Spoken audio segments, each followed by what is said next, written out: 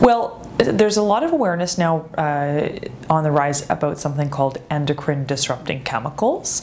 And the endocrine system, it's really integral to our lives as humans. The hormonal system, estrogen, testosterone, these are some of the more well-known hormones that are in our bodies. So these hormones are our body's communication system. An endocrine disruptor is a chemical that interferes with that communication of hormones, if you will, by perhaps mimicking certain hormones. Like in the case of parabens, parabens are a weak estrogen mimic, meaning to your body they look a little bit like estrogen. BPA is also a very well-known endocrine disrupting chemical. Certain flame retardants and phthalates are also endocrine disrupting chemicals.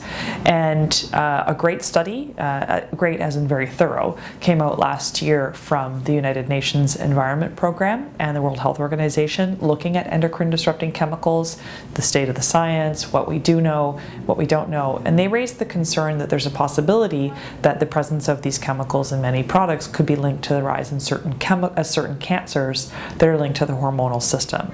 So thyroid cancer is on the rise, especially in young women under the age of 40. It's rising quite rapidly in this population.